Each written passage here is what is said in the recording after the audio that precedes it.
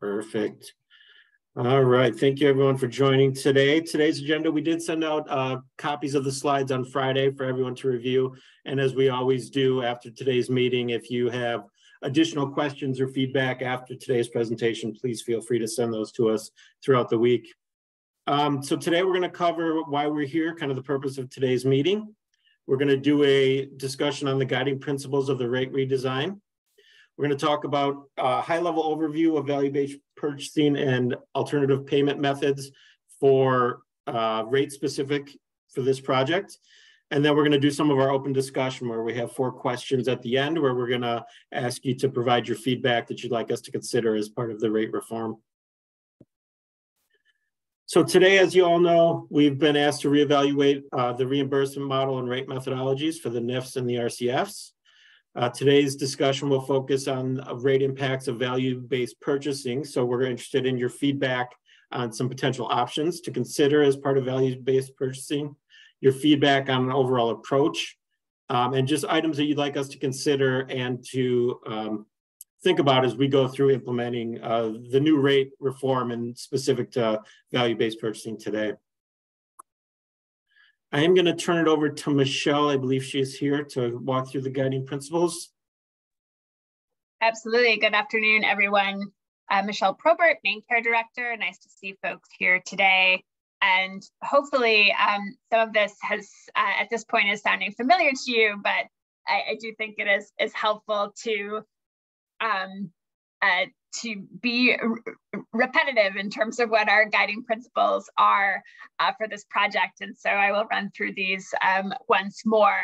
So our guiding principles for rate redesign, and these really apply very broadly to main care, not to this project alone, but they apply to this project as well.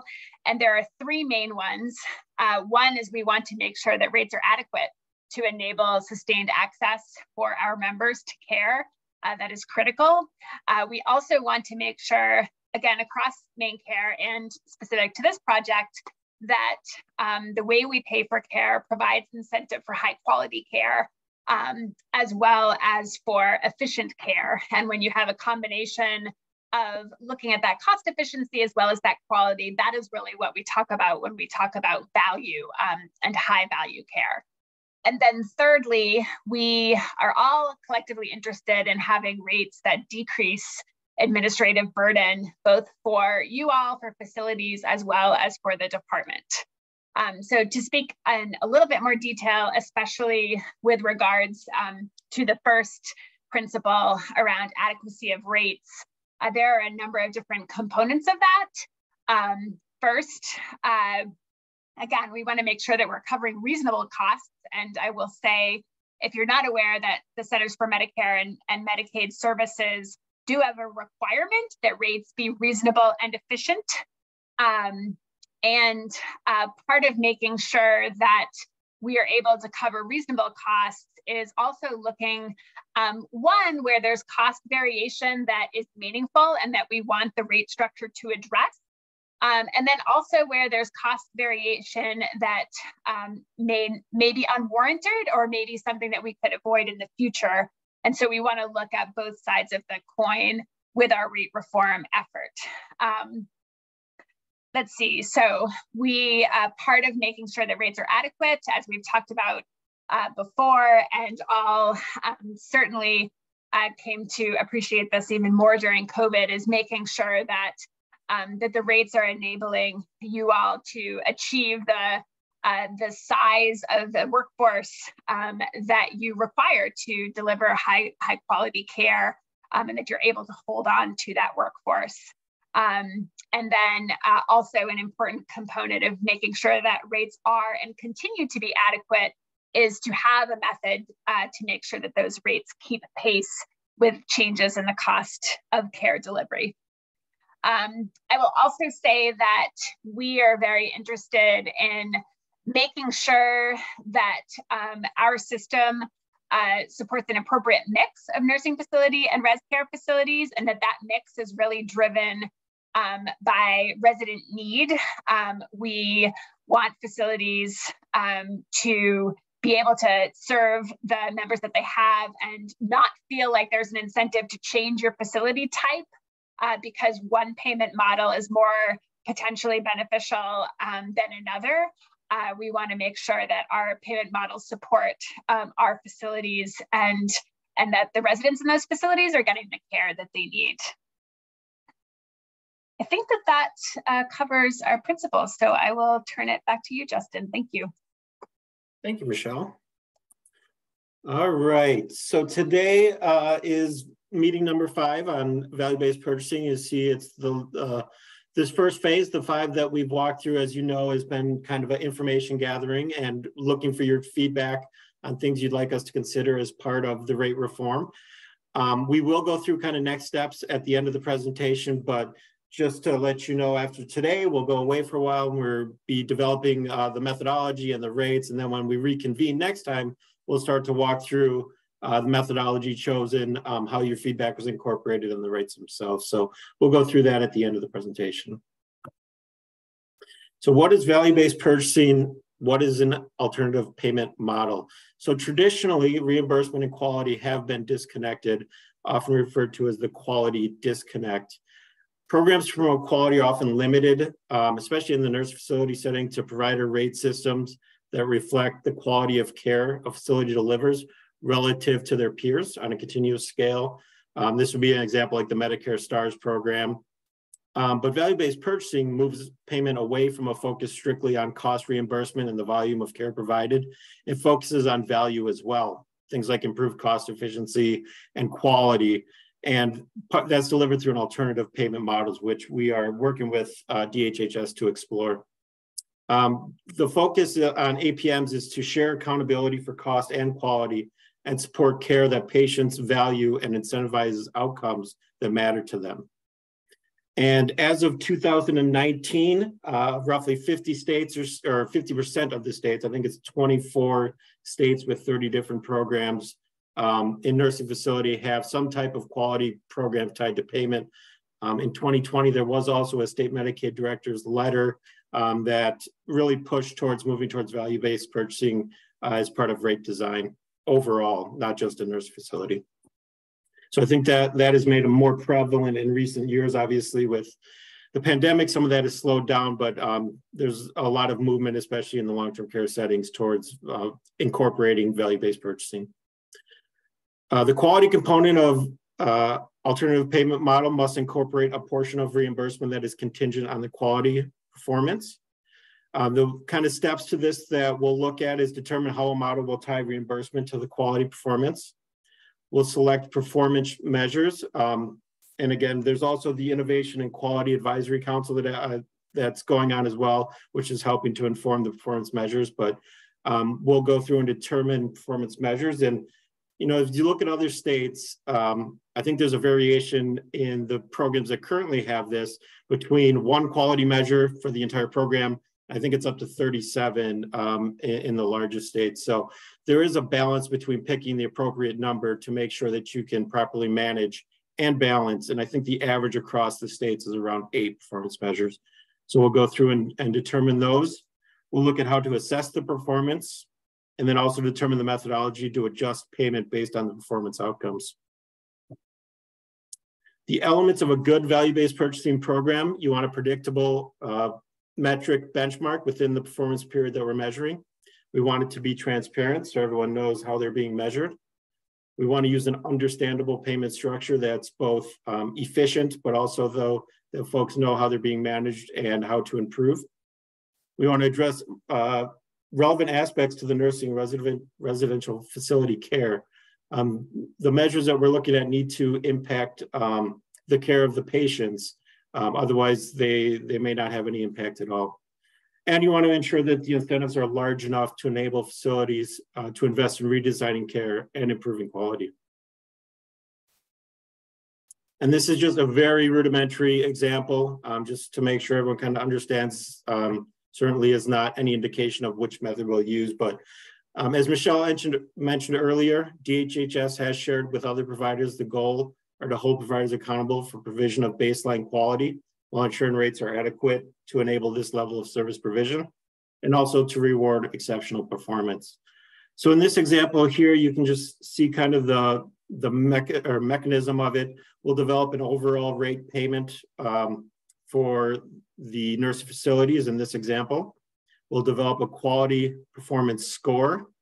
And then in this example, for instance, nurse facility 1, if they're below the baseline of quality, they will get a rate that's some portion lower than the 100% of that rate payment. The baseline or average nurse facility would get the exact 100% rate payment.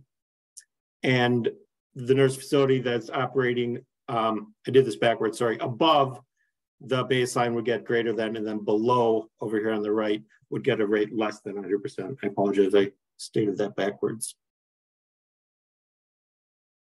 So we will, next step, we will move to the questions, but I did want to just make sure if anyone had any comments or questions that you'd like to ask before we kind of get into the Q&A session that we typically do.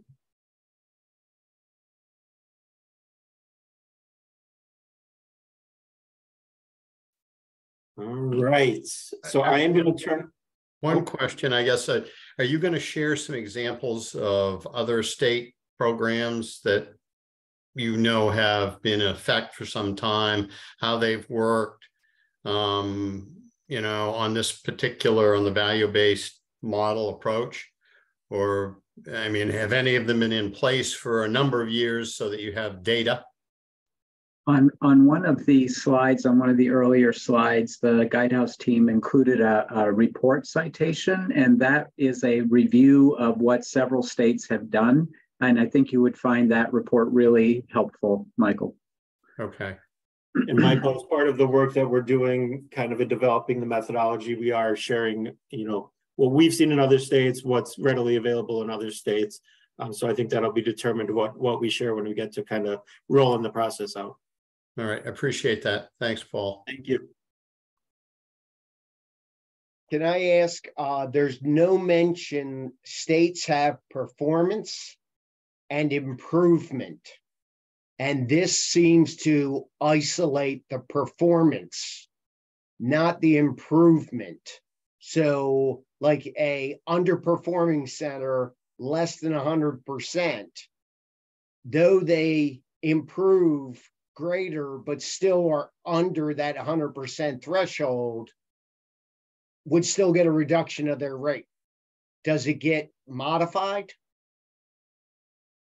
So I think this, the first thing I do want to mention on the reduction of rate, keep in mind we are doing a new rate rebase that, you know, your rates from what they are now could be larger than what you're currently paying as part of this redevelopment of the rate process. As far as the performance versus improvement, I think that'll be part of the mechanics that we look at and how we want to implement this. Obviously, it's going to be a new initiative, a new program.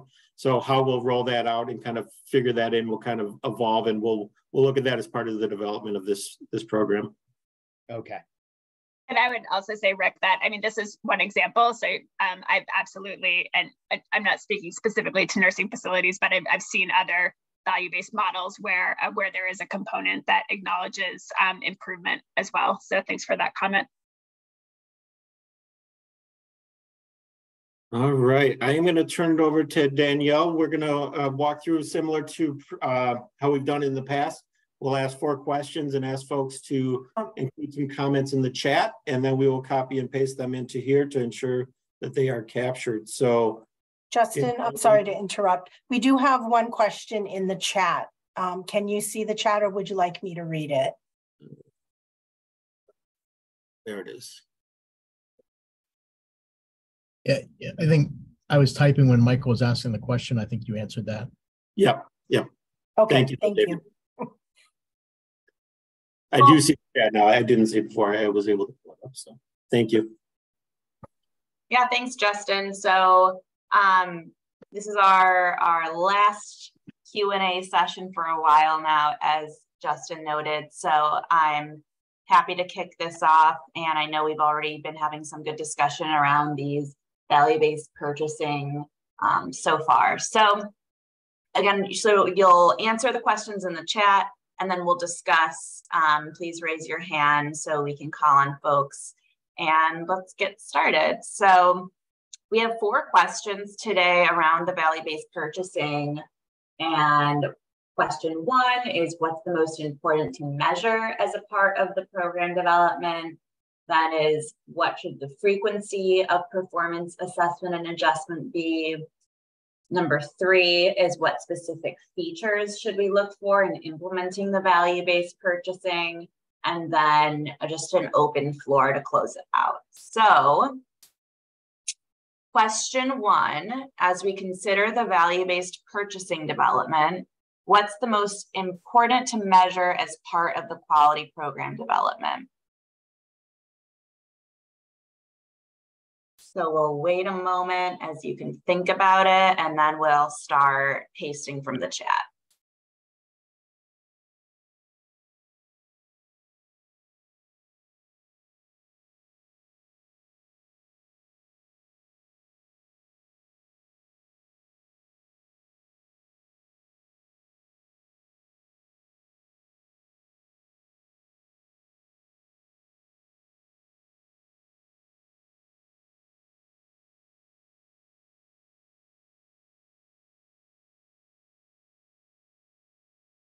All right, so we have quality measures already used by the 5-star program. I think that's a very good point. We should, as other people mentioned, look at what's been working in other states and then see if that's feasible for Maine. Patient satisfaction is also a very good thing to measure. You know, there's a lot of facets to patient satisfaction as well, and ways that you can measure it. We've got a lot coming in.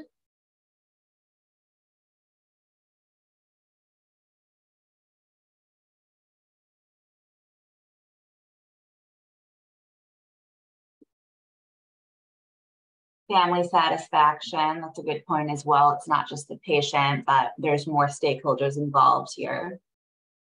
So can I ask, I know we have one comment that said use the 5-star rating and another that said do not use the 5-star rating. Just wondering if maybe you could elaborate on that.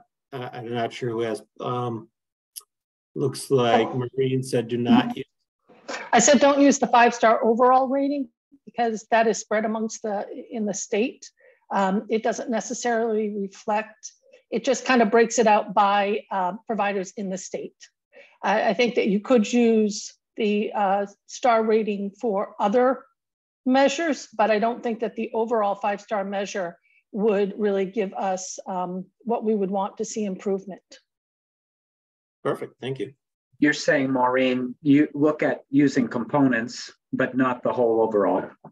Right, the overall 5-star rating, I don't think, it's not really going to give us what we want.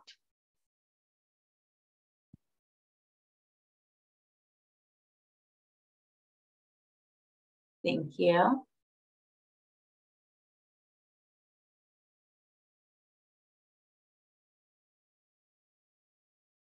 Angela has a good point. So she says some providers may need special considerations or exceptions. And then I'm also seeing a couple different comments in here about the slow start from Angela, from Maureen. Do either of you want to? I assume when you mention slow start, you're talking about like a phased in approach? Yes, that's I think is really important because I think if you look at how CMS has done it, and I don't think we need to go as slow as they have with their value-based purchasing, but I think that we also want to be careful that we don't have 30 measures going on that everyone's trying to understand and learn and adapt to. So both speed of implementation, but also complexity, you're saying, Maureen, start yes. with fewer rather than more, and then add over time. Yeah, and start with ones that are maybe already being collected. I think that to try to reinvent the wheel would be difficult for members. We have so much that is currently collected. I think it would be best if we could use something that we're already used to collecting and submitting. And Rick, thank you for your comment about introduced and stagnant, needs to be periodically modified. Certainly timing and changes over time is something that we will look at as part of this process. So thank you for that comment. And if I could jump in and ask Cheryl, if you have a particular patient satisfaction tool that you have in mind, or that is commonly used in Maine? I think that would be kind of tricky. There is the core Q satisfaction ratings that sort of standardizes across different tools. That might be something to think about. Great, thank you. I'm also curious if folks would have different recommendations for nursing facilities versus res care facilities, or if you think that they should be the same, or if there's different considerations for value-based purchasing for both.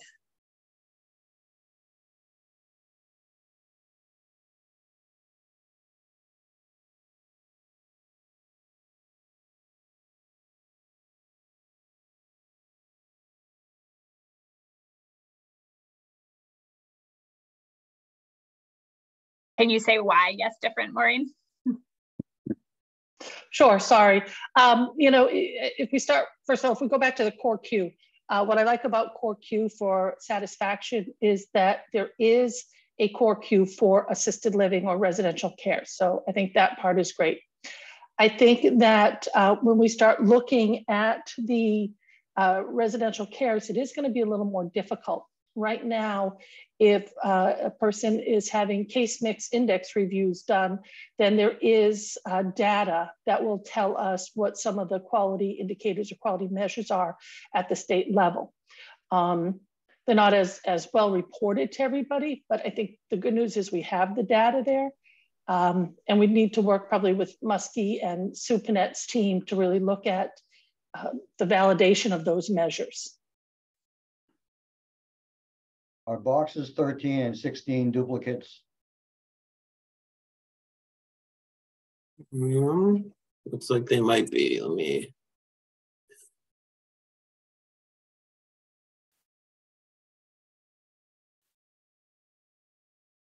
Okay, 12 and 14 are as well.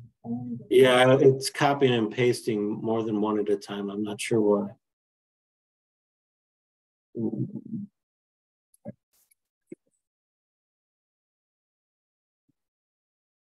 And I see Wanda's comment in here, and I think it does echo some of the stuff we've already talked about. So having data that shows the correlation between the metrics and the resident satisfaction.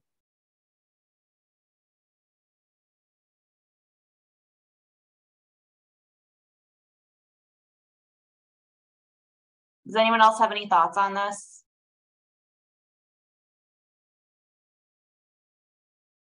I got all the comments now. I have a follow-up question for Maureen, because Maureen, I think you were talking about the fact that measures of patient experience may just not be the same or not available or not as widely used between different facility types. And also hear your comment about data source for RCFs is different, but let's assume for a moment that you could get a comparable data and information from both facilities. Is there, would you be in favor of or against or neutral on using the same metrics, assuming you could have quality data available for both across facilities? Do you see pros and cons to that? I guess, just speaking off the cuff, I would tend to say that I would like that idea.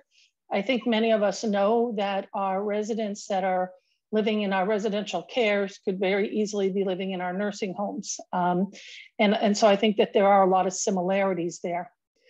I think if we could get comparable data, that would be good. But I also think we need to think about what's different in residential care, because they are different, and we want to think about how do we ensure that there's some difference. And I don't know the answer, so something to ruminate on. That's helpful, thank you. Guidehouse team, before we move on from this slide, can you please be sure to paste in Wanda Pelkey's comment? I think that's a really important one. But we really should be pasting in everything. I think Wanda's comment is already in box 15. Number 15. Oh, great. Thanks. Thanks. Yeah, I think I got all of them now. I think I. Yep.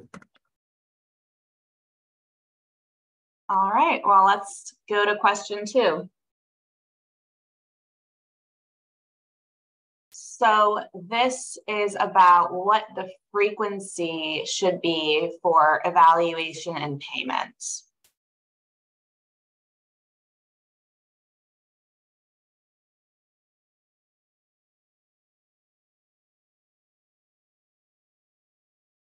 So how are they doing it now? Do you think it's working? How would you make it better?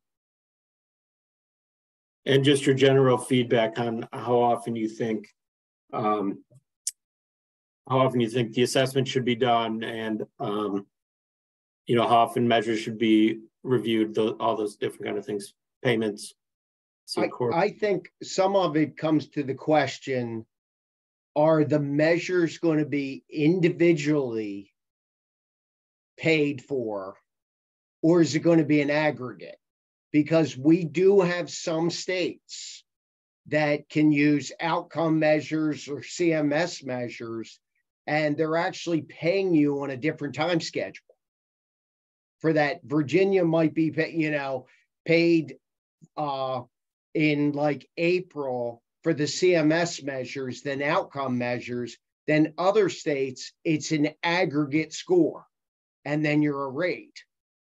So on an aggregate score, it's going to be more annual, if you're following me. Where it's periodic measures, they can pay it at different times during the year.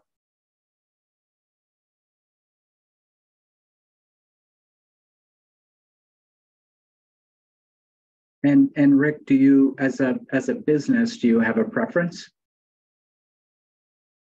I do not like the annual one, because it can't be, it can never be assumed that you're going to get the full balance, and to have the money spread over more as we spend makes more sense to me from a business perspective, as opposed to getting a lump sum check during the year. Thank you. Regarding what Rick just said, am I to take it that this additional payment for quality, what Rick was saying, just once a year? I would think that if you're a facility that had poor results and that set your quality payment for an entire year, that kind of goes against trying to improve. If you get things adjusted on a quarterly basis, as you improve, so does the money, rather than having to wait an entire year before you see the fruits of your labor. Can I ask a clarifying question? Because I feel like we're talking about two different things here. I guess I looked at that as, how often would we change and make adjustments to those goals and measures? And that to me was the important part to keep as consistent for a period of time. I would say we should not make changes to the expected outcomes or to the measure within at a minimum of a year. I don't think that doesn't mean that we shouldn't, we're already measuring all these things at least quarterly. I think we could look at measuring it quarterly, and whether that rate change would happen on a quarterly basis. I don't know how that works for the department. I don't know how that works for main care for paying that. But I think we don't want to keep moving what the goalpost is and what the measures are that frequently. And that's kind of where my comments are coming from. Maureen, yeah. I think some of the problem also is these measures, you're getting paid a year in a lag. And it's just like, and it's very difficult for the state and CMS to pay you currently on measures. Yeah, I totally agree with that. So when it comes to how often should homes and centers be paid, I agree. I think quarterly would be great for that. But I think if the question is, how often should we reassess the measure?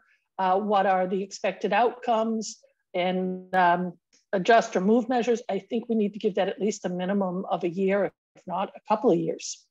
And I really hate to see our providers chasing new goals all the time.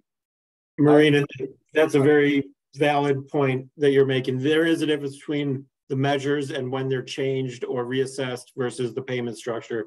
And that's certainly something that we're exploring as part of this process. So very good point that those are two different things. And I think the intent with this slide was to get more at, with the measures that have been set, how often are we assessing performance and issuing those payments versus the bigger, like, when do we decide to, change up the measures, which is also a good and valid question, but I think intended to be separate from this one. Okay, thank you. Thanks for that clarification.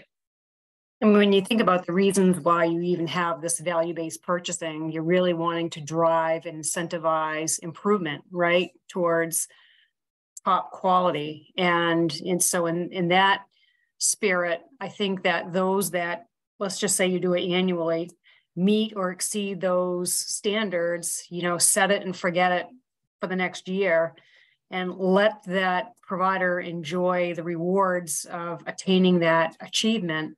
And then for the others that either want to get to that, exceeding the goals or even getting to the standards, let them have the opportunity through quarterly reporting thereafter to get there, right? Because I agree with Phil, when you're doing it just once a year, you may feel a little defeated when you hit your annual measurement date and then you don't meet it and you think, oh God, now I got to wait another whole year before I can even be rewarded for any improvement that I do. So my answer was a little bit of a blend of the both. Let those that are rewarded through a higher value-based purchasing payment enjoy that for the next year, while letting the others kind of catch up by doing it quarterly if they want to provide some more information on a quarterly basis.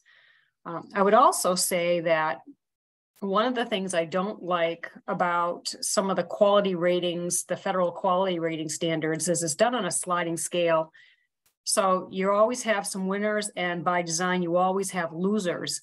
Well, if you're trying to meet some minimum standards, then, why not set it so that everybody can be at or above standard, so that as a state, we may have all superstars when you compare our data against national standards.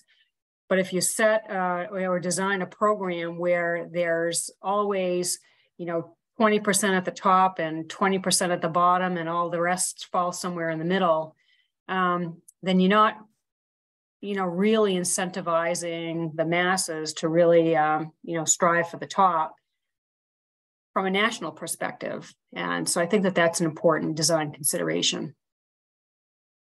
So one of the things that I kind of just put in the chat was the measure in the improvement, not just the best, but maybe set up a graded payment so that people who are improving, it would continue to build that improvement. Is that what? Okay. Yeah, and I'm going to use staffing here as an example with a 5-star quality rating system. I mean, by Maine having minimum staffing standards, most nursing facilities had 3 or 4 or 5-star staffing measures. Yet, and maybe this is a terrible example, I'm not sure because I'm not that detail oriented in this area, but I think even in that measure, we were measured on a sliding scale so that not everybody could achieve 4 and 5-star staffing. Even though when you compare it on a national basis, every single nursing facility in Maine was at the top of the heap. And that's why I want to make sure that the Maine system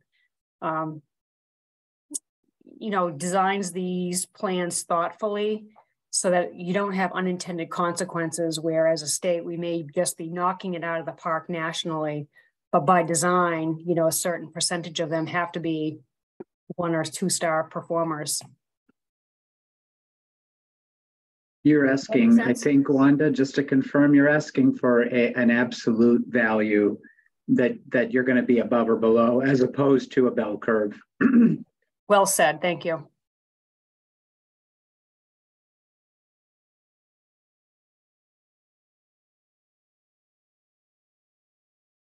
All right. Thank you, everyone. This has been really good feedback. I think we can move on to the next question, Danielle. Sure. Yeah, really good conversation on that one. So for this third question, so what specific features should we look at in implementing the value-based purchasing? So to reiterate, I think our last conversation would be more incremental measurement. That's what I was hearing. Are we agreeing with that?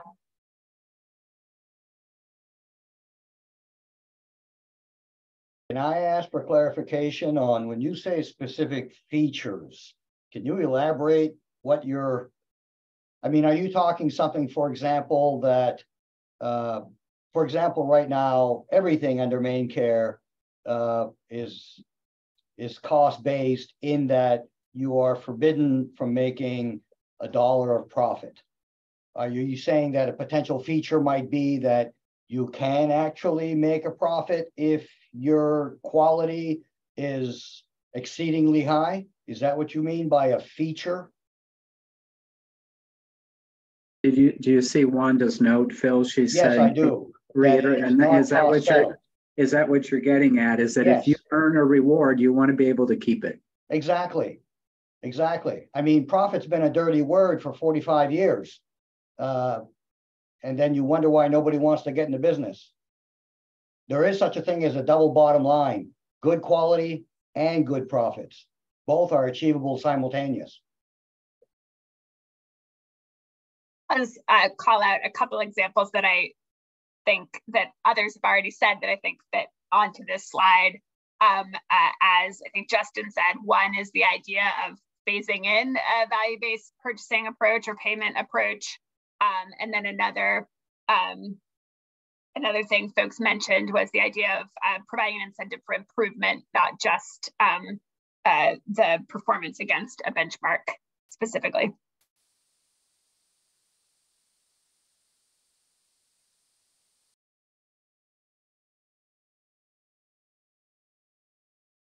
The key word I'm seeing here is that of implementing. Features we should look at in implementing, in the implementation. I mean, I think we've discussed before, don't do everything all at once. Piecemeal it in so that providers can manage the change as it occurs.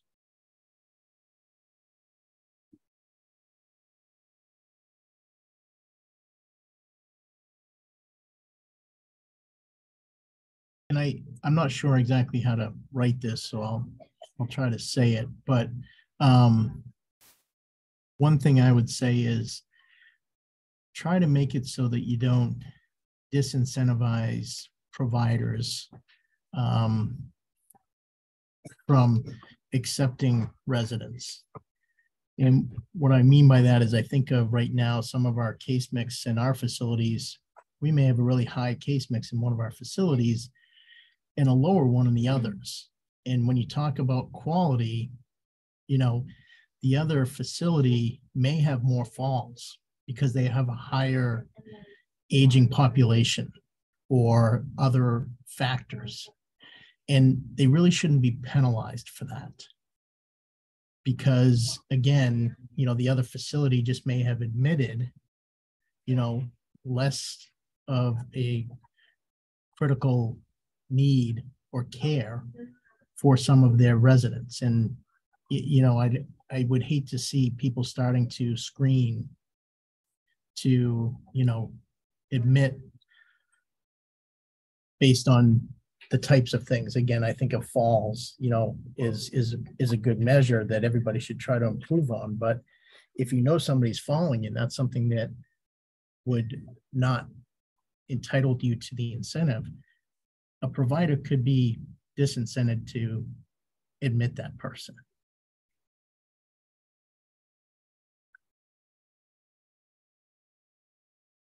And I think along with that, I did put in the chat, but looking at providers who take a higher number of certain types of residents, such as, you know, people with traumatic brain injuries or people with substance abuse disorders or people with, you know, high severe dementia, some of their quality measures could make them look like they're not doing so well, but part of it is because of the population that they serve, or someone that has a specialized wound care program. They're probably going to see more wounds than somewhere else. So just things to think about.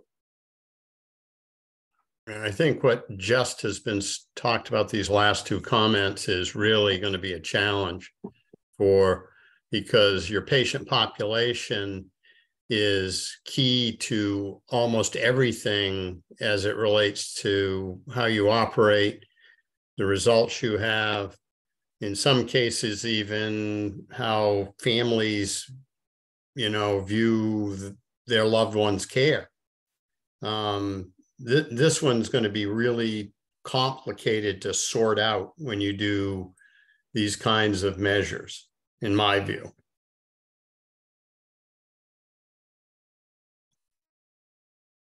I agree. I guess the one thing that I hold on to is that there are so many other states who have done this that I'm sure we can learn how they've done some of that. I would encourage us to do that in this process, not try to reinvent the wheel if it's partially been invented already. Absolutely.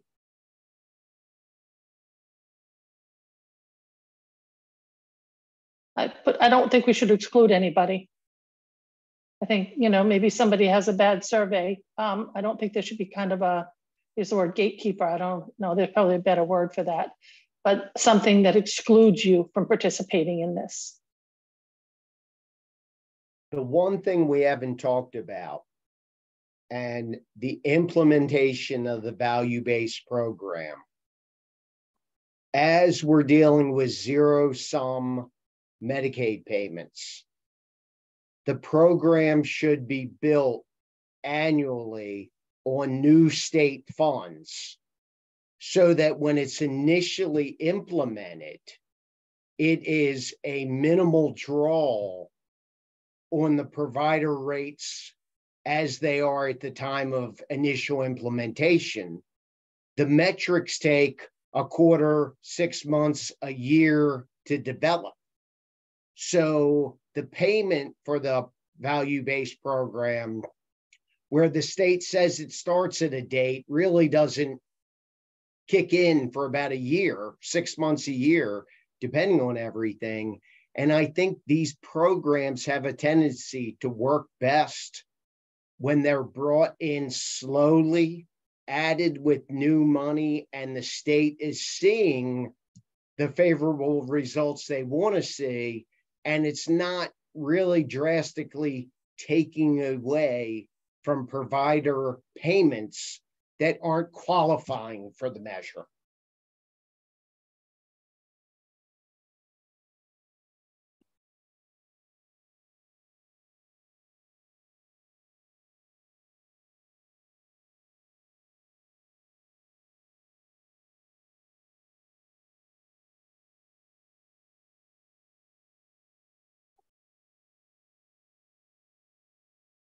All right, any other comments or question? Oh, here's one. Oh.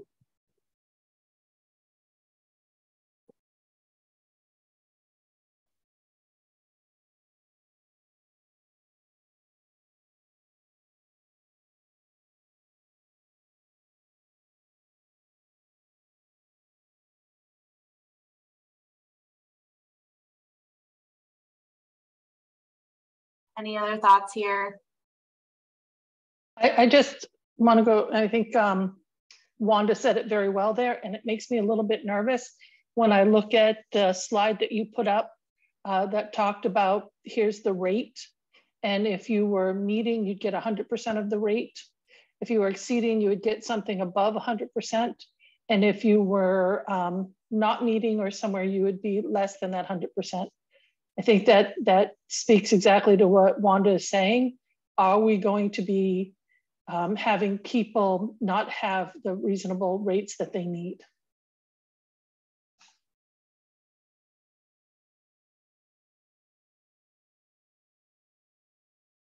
Yeah, it's a good point.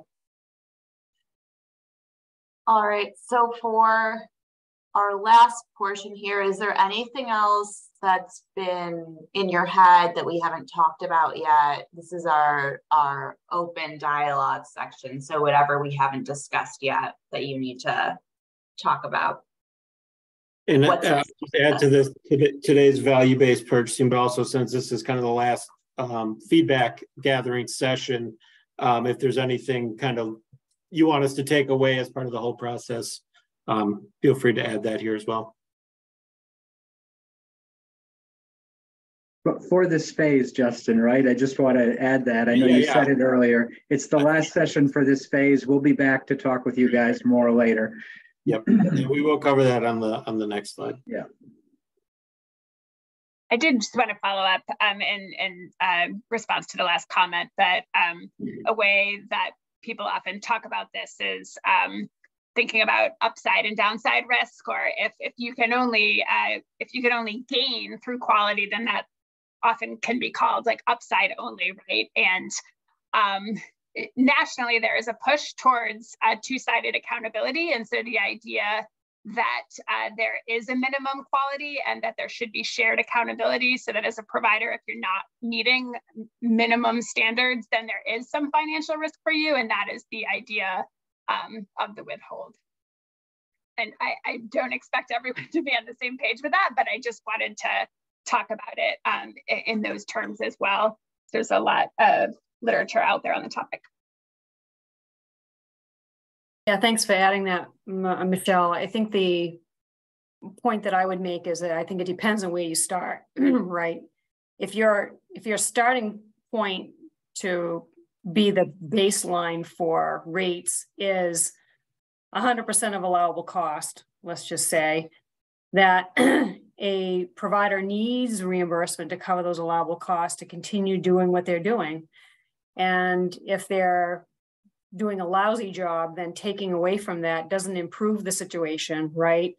So I would agree with you that I think the industry could manage through takeaways or being provided more if the starting point was higher than something that just covers the bare minimum allowable costs, because then you would have the flexibility to say, I mean, if you want to equate it to profits, you can equate it to profits, but that little bit of extra margin there would enable a facility to say, well, all right, I want, the higher payment for sure.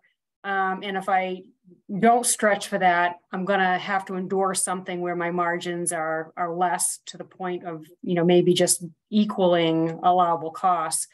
But I think to expect a facility to survive with less than what's needed to cover allowable costs would not be a well-designed system to promote quality.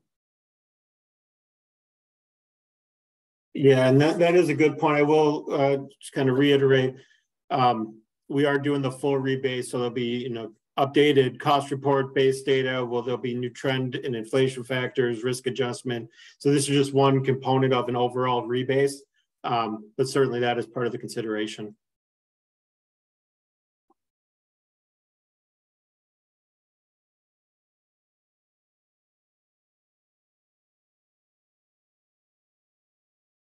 Stu, did you have your hand up?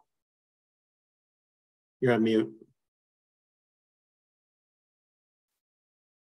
Okay, yes, I do have my hand up. Thank you.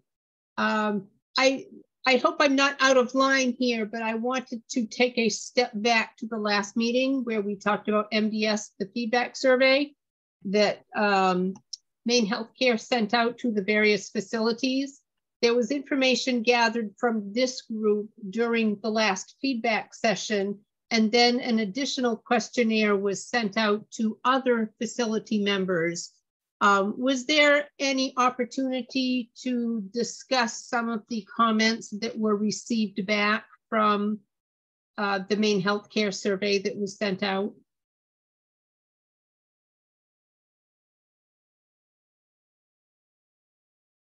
Are you talking about Angela's response that she sent?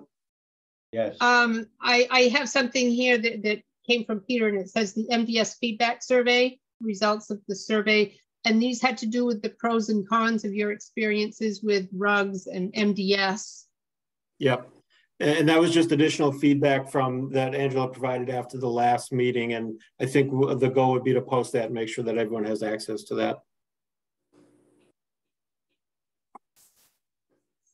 Paul, do you want to speak to Angela's question in the chat about how the Quality and Innovation Council's work will dovetail with these rate reform efforts and feedback?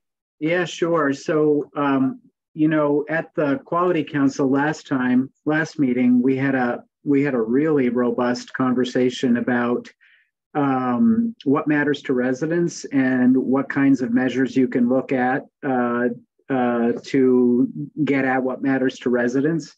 And that was complemented today, for example, by the discussion about the core queue and so on. So we're going to continue discussion in the Quality Council on other quality measures, and that will also be used to inform what measures the department will use to put together a value-based payment program. So they're complementary. And there's a little bit of, I'm glad, Maureen, that you're here today, because you also sit on that other council. So there's a bit of back and forth. But also we'd be happy to provide all of you in this work group with the notes from the council meeting, because it was a great discussion. I think the other place where the council will continue to go, like after we've settled on a payment model with you all, I think there'll be ongoing discussions about how to improve quality. So one thing we didn't discuss today, for example, is if we were interested in supporting quality efforts, what would be helpful? Would you find it helpful for us to provide a collaborative, a provider collaborative to talk about quality issues? Would you find it helpful to have technical assistance, somebody coming and looking over your performance measures with you? So those kinds of things I see evolving in the council as well. But in the short term, our biggest priority is to identify a reasonable number of metrics that could be incorporated into the payment rate model.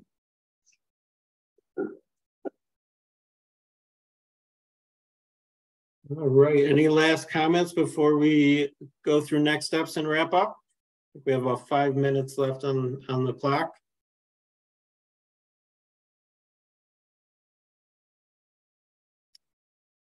All right. Going once, going twice. Again, certainly after today's meeting, if you have additional thoughts or want to provide some additional feedback, certainly do that. So next steps, we want to thank you all for your valuable feedback for our 5 work group meetings. I think there's been great interaction and great feedback provided for us to think through as part of all 5 of these meetings.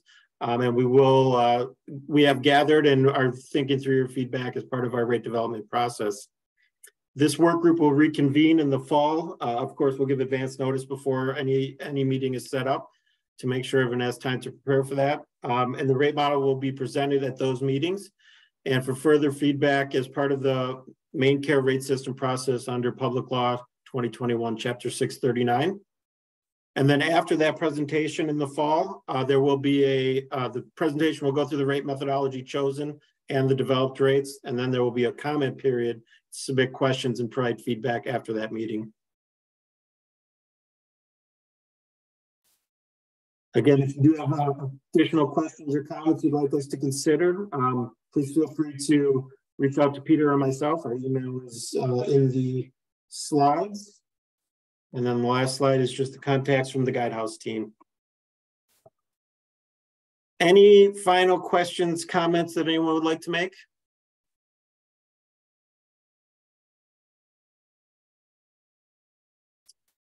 All right. Well, thank you so much again for joining today and for joining all 5 of these meetings. We appreciate your feedback, and we look forward to seeing everyone again in the fall or later this summer in the fall.